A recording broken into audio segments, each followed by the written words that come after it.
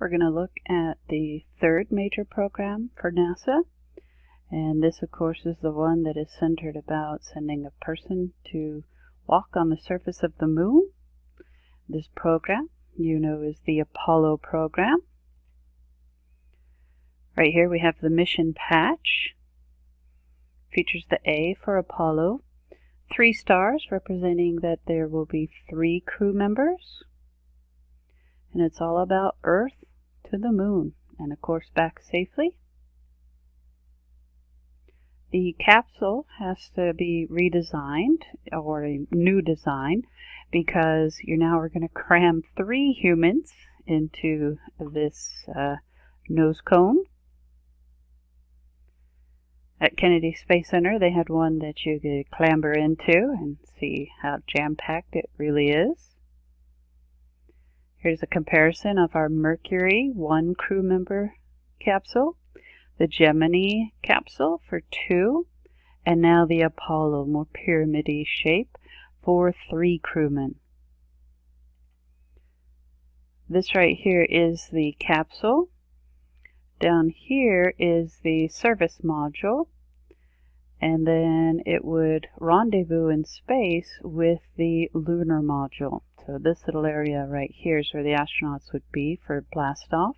Of course, it's going to require a much larger rocket than anything NASA's designed and built before, as you're going to be traveling one way, 250,000 miles, so you're needing to propel an enormous amount of mass, 3 people, 2 vehicles, and this configuration for launch is the housing right in here is where the lunar module would be. So it'd be a little bit folded up in here, and then the 3 astronauts would sit here for blastoff, and then they'd have access to the service module during flight. The world's largest rocket is the Saturn V, and the 5 refers to the 5 main engines. They're F1 engines. And give you a sense of scale here, these are full-grown adults. And the Saturn V, we use the Roman letter V for the 5. And here you can see a couple of these Saturn V's in the process of being built. Wernher von Braun was the individual who developed the Saturn V. And here's my impression of Dr. von Braun. In a obviously scaled down model, you'll see here's your Mercury Redstone rockets, your Atlas, the Gemini Titan. These we'll look at a little later, and then the significantly larger Saturn V, the world's largest rocket, still to this date, the world's largest rocket. Now we have Saturn 1s, Saturn 1Bs, because we were going to have trial runs, practice runs, make sure the mechanisms worked. So you didn't need to have the full monster to have tests to see, okay, can you get into an orbit around Earth? Size comparison, the Saturn V compared to the Washington Monument in DC. Now this over here is to scale, the Mercury, Gemini, Apollo capsules, and then over here, these rockets side by side are to scale. And if you were to throw in the space shuttle system, it would probably reach about a height here, so about this tall. So this thing is monstrous in size. We have in your notebooks, page 49, I believe it is. Yep, 49. We have this scale for you. You see the Mercury, Redstone, Gemini, Titan, Apollo, Saturn V. And of course we'll get into the shuttle program later, but just a thing of extreme, just massive. Maybe more relatable to you is against world recognized monuments. The Statue of Liberty, Saturn V, is taller. The Elizabethan Tower, taller than that. And the Disney Magic Kingdom Cinderella's Castle. The vehicle had to be so large, as I said. You're trying to propel 3 individuals and the other spaceship, the lunar module, 250,000 miles. LOX is liquid oxygen. Just absolute immense power. The 5 F1 engines down here generate a power equivalent as if you strapped 500 F-16s to the base of the Saturn V. Just tremendous amount of power generated by this fuel consumption. To put it in perspective, there's enough fuel in a full tank of a jumbo jet to drive an average car 4 times around the world. Now, the Saturn V has enough fuel. It's about 41 billion liters of fuel, if you were to equate it to, say, petrol in a car. If you had a vehicle that didn't need to be serviced, change out the tires, lube oils and filters, and you had a driver that could stay awake and didn't need to eat, pee, or sleep, and you had the ability to drive on a road that went all the way around the Earth, so lots of imagination going here, but that 41 billion liters of fuel, you could drive that car at about 60 miles per hour non-stop around the Earth for 34 years. 41 billion liters of fuel for the Saturn V, equivalent to a car, drive about 60 miles per hour non-stop for 34 years. That is just an enormous amount of fuel, as you see demonstrated here. So that many truckloads of power, no, it's the gas consumption equivalent. It's just a monstrous amount. Here's a graphic showing the amount of power generated compared to the Atlas, the Titan, and the Saturn V. Just tremendous, tremendous. And the launches were just a thing to behold with this enormous plume. And we'll give you a little bit more detail into how the Saturn V operated and propelled humans to space. So the rocket performed in stages and is built in stages, and so you needed to stack this vehicle. These are cars. This thing is just mammoth.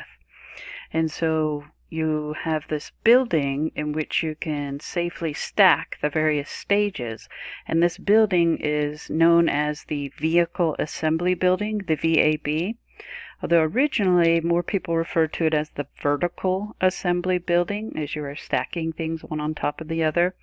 But then in the shuttle era, it became more known as the vehicle assembly building. And this is in your AlphaMix appendix, the VAB.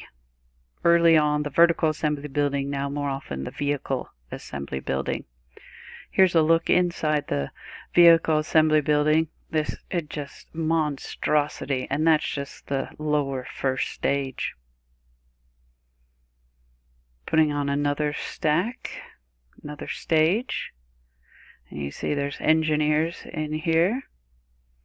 Of course, they'll leave before the stack is blasted into space.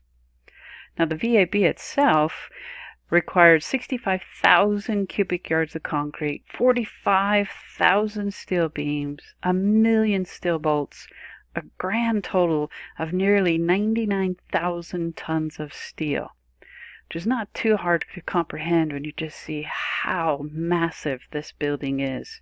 Here's a truck right there.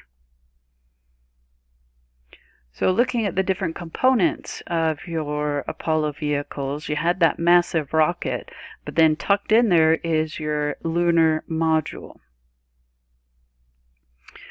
You also have your CSM, the Command Service Module. So sometimes I think of it C for capsule, C for the Command Service Module. And that is in your AlphaMix appendix. Then you have your LEM. Sometimes LM, sometimes LEM, and that's your Lunar Excursion Module, or some people would just say LEM, or meaning Lunar Module. Very early concept of the Lunar Module, just some wood and some binder clips, large paper clips opened up. and move to more paper cardstock models as you refine the design. And notice these designs are happening in the early 60s. NASA had very early on the guidance to get us to the moon. Here we see the pretty infamous drawing, for those of us who are fans of space exploration, of Humboldt's outline for how to best achieve the approach and landing on the moon. We've shown you a few of these before of how this would happen. An important thing to remember is the crew was comprised of 3, but it would only be 2 people that would go down to the moon. And the reason for that is you need 1 person to still function, operate, pilot the command module so that you're able to come back to Earth. So they were always crews of 3. The pilot wouldn't be the person to walk on the moon. That pilot would be the one to make it so that these 2 people weren't souvenirs, permanent mementos on the moon. So the lunar module itself was in 2 parts. You'd land all together. Once you had landed on the moon, done some exploration, you'd climb back in. And remember, these walls are no thicker than 3 pieces of aluminum foil together, thickness or thinness. And then this blasts up and you rendezvous with your pilot. So the timing has to be perfect for the pilot to catch and rendezvous. This is why so much emphasis in the Gemini program about the rendezvousing. And then it's not over there. You've got 250,000 miles to come back home, and you've got a very small calculated window so that you don't come in too fast and skip along the Earth's atmosphere and keep going. You don't want to come in too shallow that you're going to burn up. So it's a very, very precise piloting calculations that has to happen. It's an enormous team. So the Saturn V would get you out of Earth's gravitational pull, and before you abandoned, of course, you would rendezvous with the capsule, pull that out from the top stage of the Saturn, and then that would descend down to the moon. The pilot would remain orbiting the moon, and at the set time come and catch you as this part jettisoned upward. So the pilot would be there, and this could hold no more than 2 people, and it really was standing room only. So the command module, 3 sardines packed in there, and 2 would egress, go to the moon. All the knobs and buttons to operate the command service module. I'll leave you with the task of memorizing all those buttons. What does this one do? What does that do? Oh, look, my famous navigation systems.